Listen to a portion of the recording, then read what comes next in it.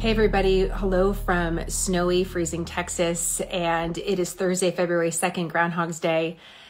The groundhog saw his shadow, so we're in for another couple weeks of winter, if you believe that. We're having a little bit of trouble here in Texas with some freezing ice that's caused a big issue all around the state, but specifically where I am. So we're experiencing some power outages, some Wi-Fi outages. So fingers crossed we're able to do this interview, because one of the things that we learned today had nothing to do with the weather. We would expect some weather-related news in February, but the news that we received from the Defense Department today wasn't something that we expected, and it is history making in a few different ways. So earlier today, we get this press release from the Defense Department about the first detainee held at Guantanamo Bay who's being resettled, meaning they're being removed from the prison there and resettled in another country. And interestingly enough, this is actually taking place in the Western Hemisphere, which we often don't see, in the country of Belize, which is also something that we often don't see. So just want to give you a little background on this, and then I'm going to bring in our guest, because we have someone with such a unique perspective, someone who's actually spent time at Guantanamo Bay. You know her, writer, war correspondent, Hollie McKay, and she was just there at Guantanamo Bay for 8 days. There's a lot of people that can talk about Guantanamo Bay. There are very few who have spent time like that there. So Hollie's going to give us some perspective about what is it actually like. But first, let me just tell you about this detainee. So overall, just big picture, at one point we had hundreds and hundreds of detainees at Guantanamo Bay at the prison there. That opened in 2002. We've had the base in Guantanamo Bay, Cuba, for more than 100 years. We're leasing it, actually. 45 square acres, it's a big area. But when we're talking about Gitmo, we're really talking about the prison. And so we've had hundreds of prisoners go through there. Right now, according to the Defense Department, we have 34 detainees.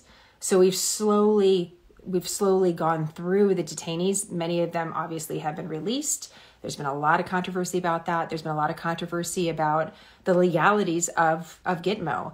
But let's talk about this person that was released. What's interesting about this particular detainee, and I have a picture of him, he's actually the only detainee at Gitmo that was also a legal U.S. resident. He went to high school outside of Baltimore. So he spent some of his younger years in the United States. 2002, he travels to Pakistan, and according to the United States government, hooks up with some of the key leaders in Al-Qaeda and spent time working with them. Eventually, he's taken into custody by the United States. He was held overseas before he was then brought to Gitmo. In 2012, he actually had a plea agreement. Part of that agreement was to serve a decade. So he did serve a decade. He had time served. And now he's at the point where he is going to be released. We're watching this carefully because one of the promises made by the Biden administration and President Biden coming into office was to shut down Gitmo. Gitmo is a bipartisan problem. You know how much I love nonpartisan news. And I like these stories where we can really look at Democrats and Republicans in an issue and say, well, listen, both parties have had an issue with Gitmo and what to do about Gitmo.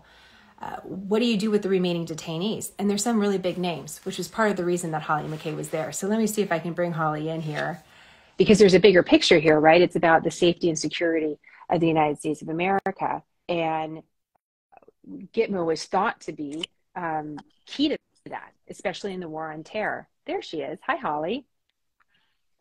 So I'm so curious, Hi. How did you get to Gitmo? How did that door even open for you to go spend some time at Guantanamo Bay? So I was actually invited by a press officer at the DoD who had read my work and reached out to me actually on LinkedIn, and we ended up having coffee and talking about it. And he essentially invited me because you do have to get permission from the Office of the Secretary of Defense to go, and you have to have a letter. And so when that was sort of all arranged, I was going really to cover the pretrial of a man named Nashiri, who was responsible for the USS Cole bomb attack.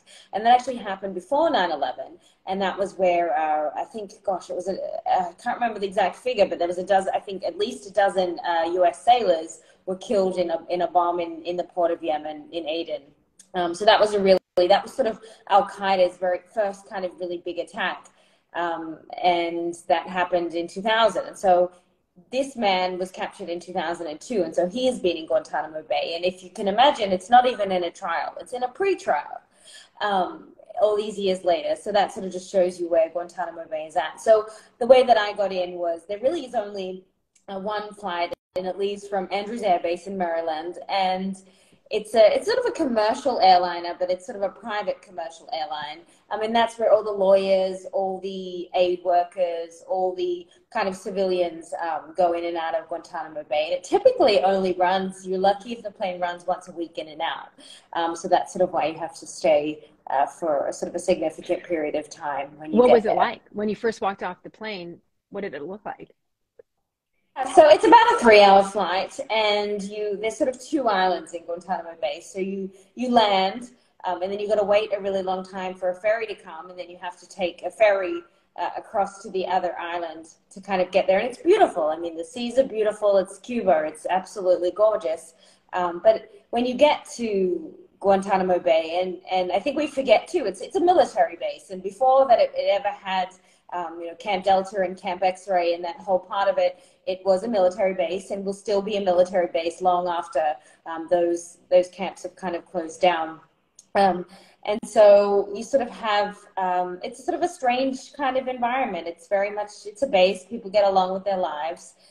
The area where they do the trials and things is called Camp Justice, and that's sort of where I spent a lot of time. But really, what I found really interesting about it was of all the places that I've worked and all the bases that I've visited around the world, this was absolutely the most restrictive. We weren't allowed to take photos without permission. We had somebody from sort of the Office of Security at the end of that week going through my phone, looking at all my photos, telling me what to delete. I've never encountered that. Never in Kabul, never in Baghdad, never in active war zones have I ever had that we were not, so we couldn't just walk around and take photos without permission. Journalists, and mind you, when I was there was only me and Carol Rosenberg, who was been kind of there for a long time for the New York Times.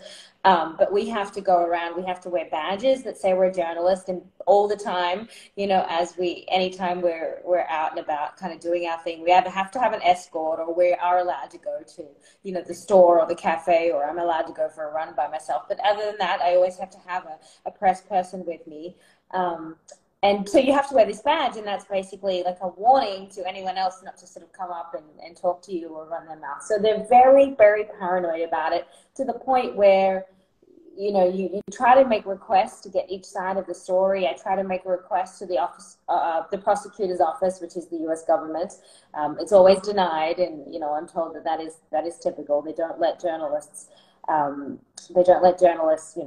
Speak necessarily. We're not allowed to go to the part where the detainees are held. So there's just sort of a lot of restrictions. And when you are somebody that is trying to get every side of the story, it's very frustrating, because on one hand, the government won't talk to you. The U.S. government won't talk to you, but yet I could sit all day. I spent a lot of time with Nashiri's chief defense counsel, and they're happy to talk to you. They're happy to sit. They're happy to tell you their side, his side.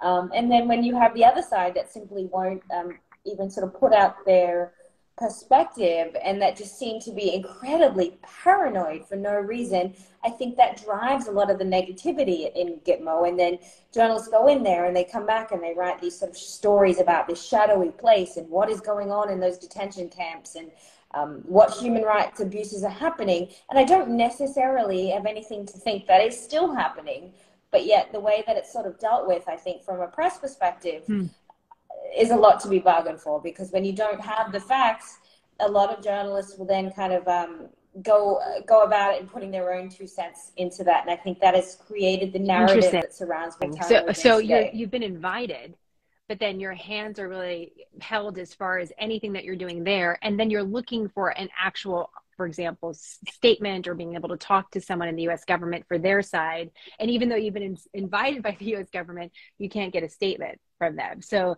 that would be pretty frustrating. Kind of big picture, when we're looking at this, for example, this particular detainee, he was at one point described as a high value detainee. And obviously, his side probably would debate that. But at this point, the U.S. government and whoever was defending him had come to some sort of agreement many, many years ago. And his release at this point seems to be part of that agreement in the past. But one of the big controversies, obviously, about Guantanamo Bay is how to legally handle the people that are being held. Do they go through a typical court? If you decide to shut down the prison, do you bring them to New York and put them through federal court in New York and house them in New York City? It's been a very big debate about what's the right process, what's the most American way to do it. And so were you able to actually witness any of the pre-trial? Did you see some of the legal proceedings? Yeah, I did. I spent a week in pre-trial. So how it sort of works is they have the courtroom, and it's sort of this very post-COVID hybrid system where a lot of it is happening in Virginia. So you have these big screens in the courtroom where you've got different government people giving testimony that are happening on the screens. And then you've got a lot of the defense that are also doing it remotely as well. And then some in person, like the jury will come to the court and his defense will be there and the judge is there. And a few different people. And then as press people, we are in the back and there's a big glass sort of covering, so we can't hear, and we have we can see, but it's a 40-second delay, so it's very strange. So we have monitors, and so what you're hearing on the monitors, and then you're seeing something 40 seconds in advance. So it is a kind of a bizarre setup. And there's actually families of victims, and they also come and they sit sort of in, there's a petition, and then they sit on the other side next to us, so they're also sort of privy. So anyone that's not privy to, you know, a top secret clearance, that can't hear everything that's going on. And often the monitor will be pulled, and that is, again, it's being pulled remotely. What my understanding is typically from the agency in Virginia, in Langley, because whether it's maybe they're discussing something classified that can't be heard, or this is something that they don't want made public. And often that has to do with the black sites and the sort of the enhanced interrogation techniques. And that, in my sort of research of it, that has actually been hugely detrimental in the reason, I think, why these trials haven't moved forward and why we're looking at this for so long, because there is so much information that is basically being blocked. It's being blocked in the government. So when you're talking about the agency, you're talking about the CIA. Yeah. That is listening in on these Yes. these proceedings, and in live time trying to catch things that they don't want to be discussed on a public forum for other people to hear. Yes. And that, yeah, typically is, you know, my understanding, and what I'm told is that revolves around whatever took place at those black sites, that even though we know a lot about what happened there, we don't know everything. And I think there is a big concerted effort to keep that as much as possible under the radar. But the impact that is having is that justice isn't being doled out perhaps as effectively as it should be. And at the end of the day, you know, I do see so many stories that are feeling very sorry for these detainees, etc. Well, my sympathies are with the victims' families. I think they're the ones that aren't seeing justice. There was one family there when I was there, and I did put in a request, but they decided that they didn't want to speak. So of course I respect that. But yeah, they sort of come. They are invited to come to those trials as they happen, to the pre-trials as they happen.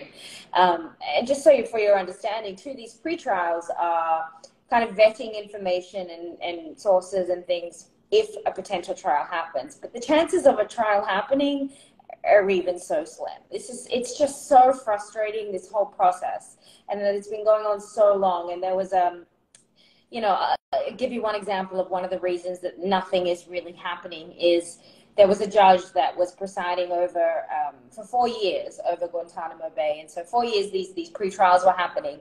And then it was found out that the judge was applying to be an immigration judge with the U.S. government and hadn't disclosed that. So they literally threw out 4 years of testimony, and that judge was removed. Like 4 years of our money that we're spending as U.S. taxpayers in Guantanamo Bay gone like that. And that's just one example of the many different things and excuses and problems and the slowness and the frustration. Like they were even going into closed sessions on open, you know, unclassified documents. Like it just is an incredibly slow pace to work. And it's hard to wrap your head around why this is still happening all these years later. And you can see yeah, that's just one of many parts of why it's not kind of being closed down, because there is 32 or perhaps 31 now detainees left. 19 of them have already been cleared for release, but yet are still there. So you still have, a significant chunk. It's certainly down a lot more from the 780 that have passed through Guantanamo, but it's sort of at this point now where obviously who are left are very high value detainees. We got to go back to the story what about do you why do? it matters. We're talking about the war on terror.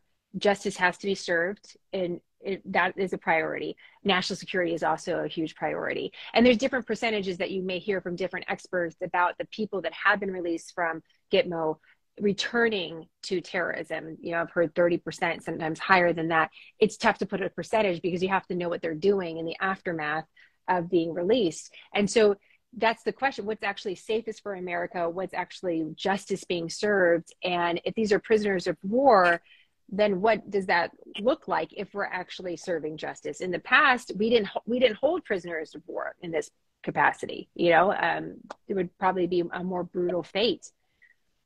And a lot of the problem too is really the ability to collect evidence is actually very difficult when you're on foreign soil. For example, if somebody committed a crime in the US, the FBI would be able to go and request biometric data or whatever other kind of information from other agencies they could get on a particular suspect. In a foreign country, you can't do that. You can't, go to the CIA can't go to a foreign government and request information on a particular person. And oftentimes you're looking at countries that don't even have this sort of information. So the bar of ensuring that they are guilty is very, very high. And it's a very challenging bar to meet when you are working on foreign soil.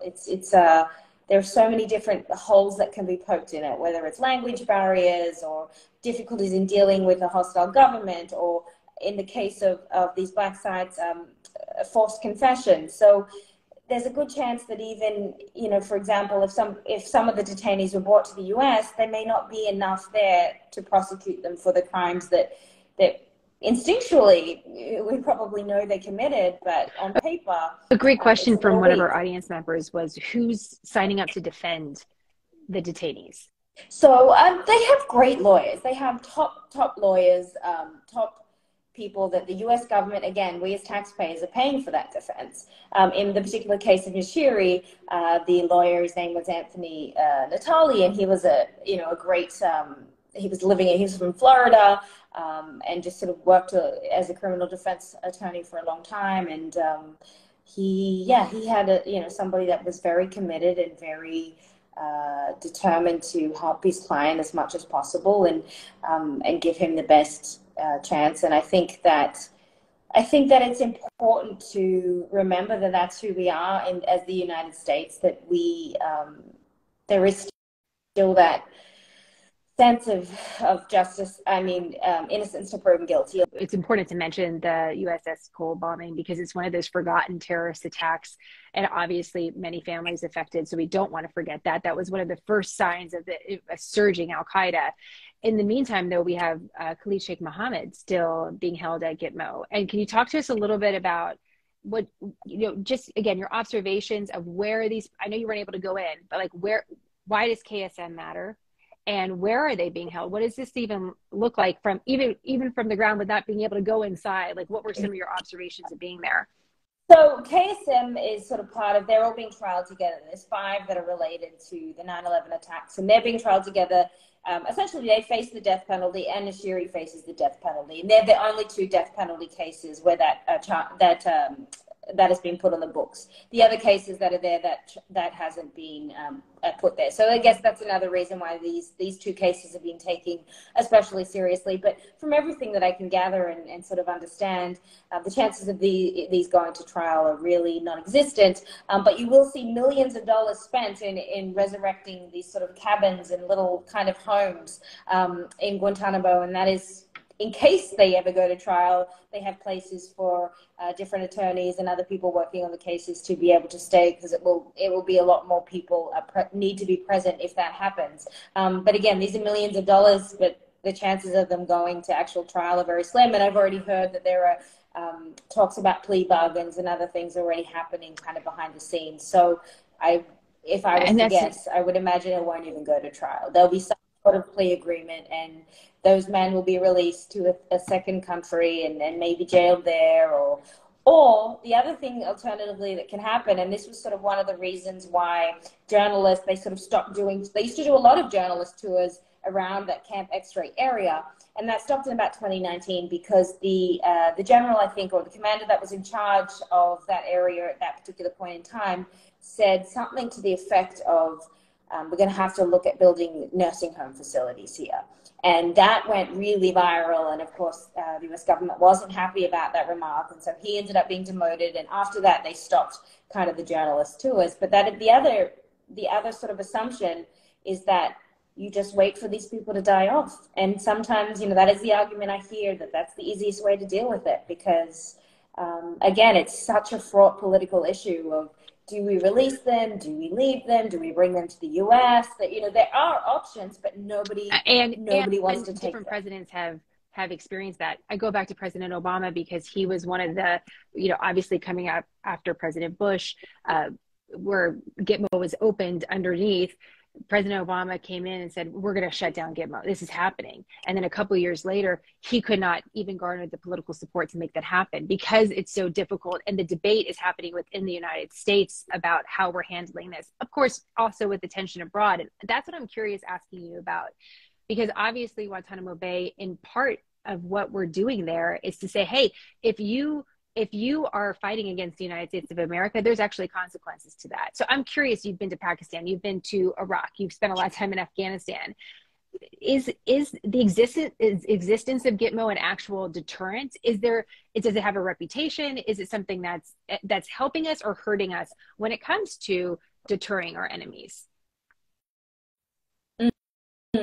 I think that it is. It does. I mean, everybody knows about it. Everybody talks about it. Gitmo is certainly very well known. And I think in many parts it is seen as a trigger for a lot of the attacks that continue to happen. And it's used by a lot of these terrorist groups as an excuse of a huge violation of justice. We go back to the beginning of ISIS. We remember when they were beheading American journalists, they put them in those orange jumpsuits, which was initially, in the early days, what Guantanamo Bay detainees were wearing. So that was, I guess, sort of a mockery and a show to say, well, we're going to get back at you for what you're doing to our people. And so that is something that is still very much at the center, I think, of what a lot of these groups are still very hurt by. But at the same time, I remember many years ago interviewing Dr. James Mitchell, who was the psychologist who was sort of implicated in one of the people that was sort of considered the architect of the enhanced interrogation program. And I remember he said that during his times that he would spend with KSM, that they did talk about Guantanamo Bay, and that was something he was very upset about. But his sort of analogy was, well, if it's not Guantanamo Bay, it's something else. There will always be a reason to attack the West or to take aim at Washington or whatever that may be. If Guantanamo Bay closes tomorrow, there's something else in the wings that they're going to use. So in his summation, it wasn't necessarily the big kind of black eye that it is being portrayed as. Do you think there's any fear of being held by the United States of America if you're captured? I don't think so. I think they're very well aware that people aren't really being transferred to Guantanamo Bay anymore. They're not really transferring people in. I think even the last several years ago when they captured one of the men that was involved in Benghazi, he went to Manhattan. So I think that they're not necessarily adding to Guantanamo Bay, and I think foreign actors are very aware of that. So I don't. Interesting. There's so many different layers anymore. to this story. All right, a quick final question for you, Hollie, because were we able to talk? I remember before you went to Gitmo, and I believe we were in some sort of communication while you were there, and I remember you feeling very unsettled personally while there. Can you just talk to us just from a personal perspective? I understand the work frustrations, but sometimes as a journalist, when you're in a place, and you've been a lot of places, girl, you've been a lot of places in the world, you have there's a sense, and there's something about that sense that's a knowing. And I was wondering if you could kind of share that just personally what this period of 8 days was like for you. Yeah, I just think it had a strange energy. I think that, yeah, it just had a bizarre energy. There was something really depressing about it. Even though you're in this beautiful place and you can go swimming and it's lovely in that way, but it's just something I couldn't put my finger on. I don't know if I still can put my finger on it, but just, yeah, it had this sort of aura of being a depressing place, and you feel very trapped and very stuck, and you can't sort of, you know that you can't get out, and you have to wait for the next flight. So there's always something that's a little unsettling If about that. you had to guess, and I know that's not the business that we're in, but with President Biden making the declaration that he is going to close Gitmo, do you think in this current environment that's possible over the next 2 years? Is you don't? No, I don't. It'll never get through Congress. It's just not possible. But, like Obama, before he even came to office, that was his number one thing, closing Gitmo. He realized he couldn't do it. I think all the presidents have tried, to do that, except for Trump, who vowed to fill it up. But I don't think, it's a catchy political statement to make, but I don't actually think it will happen. It's just not going to happen. But I will leave you with one interesting story about Guantanamo Bay. So when I went back to Afghanistan last year, I had an incident where I was in the southern province that borders Pakistan called Host. And I gotten permission, and I went and I knocked on the door. So we drove to Host, and I knocked on the door of the governor, Mohammed Omari.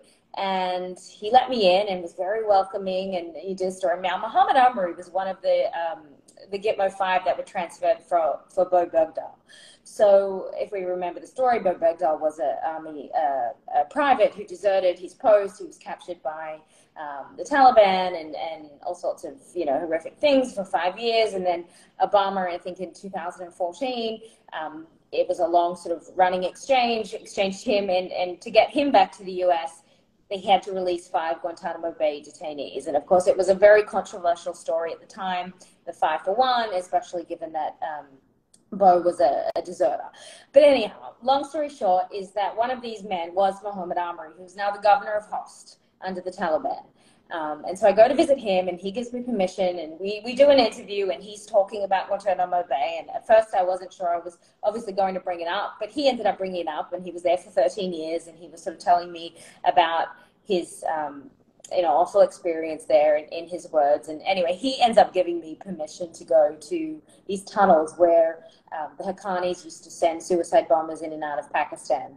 And so I'm going, and then these sort of local Taliban, they think my Fitbit is a spy camera, and I end up getting detained for a while, and they're moving me around, and not a pleasant experience. But at the end of the day, when we're finally able to get to a place where there was self-service, and I kept saying, you need to call Mohammed Omari, you need to call the governor, he'll vouch for me.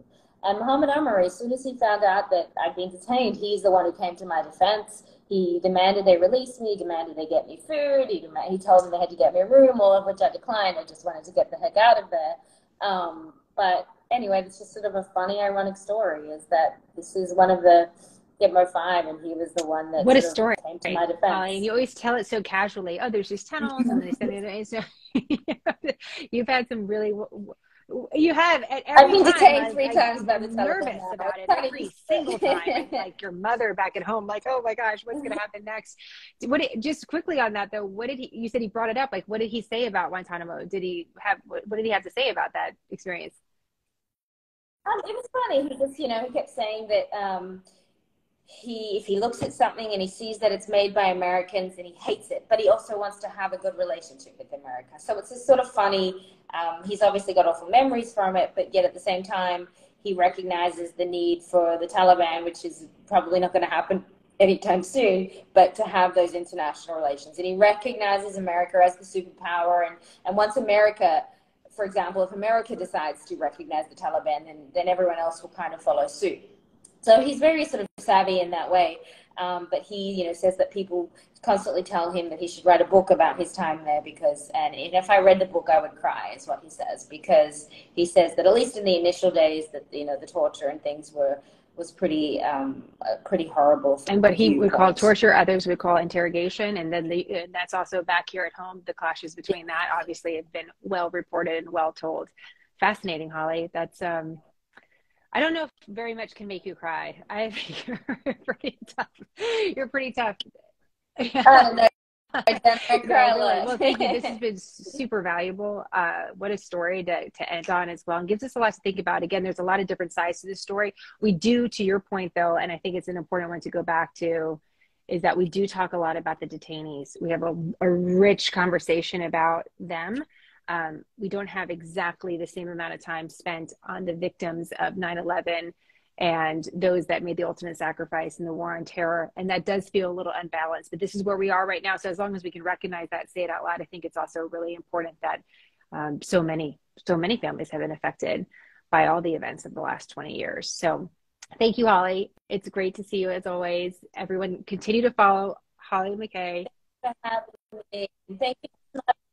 Thank you for your support. I really appreciate love hearing her stories. Love Hollie. Thank you so much, Hollie. Also want to make sure that everyone knows Hollie has a book coming out that's a phenomenal photography book with her own observations in Afghanistan with her photographer, Jake, who's super talented, and they've traveled all over the country. And Hollie, that's something, can they just buy that through your website? I know you're not promoting it, but I think it's really important work. This is a very specific chapter in history that she was able to document that no one else was.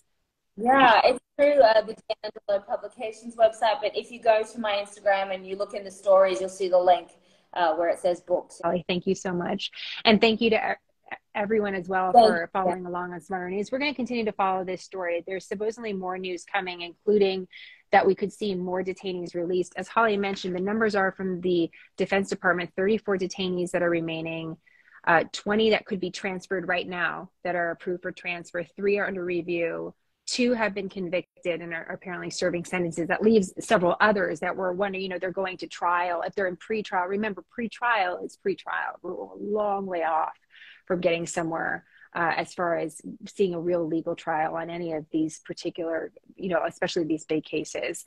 So it's a story we'll continue to watch. And it's a story that's been part of our own discussion about the war on terror for the last 20 plus years. It's hard to believe it, but that's the case. So we'll continue to cover it. Great to have that invaluable perspective from Hollie. And if you have questions on this, we want to make sure we answer those. Foreign policy is personal. There's all this conversation in the news about foreign policy, too complicated. No one understands it. It's, this is about faraway places. This is the stuff that I was told in the newsroom before. I don't believe it. Foreign policy is personal and impacts all of our lives. And so we have to talk about it. And we have great ways to do that. So keep those questions coming. And thank you so much for your support at smarternews.com. I'll check in with you guys later. Have a great day. Bye.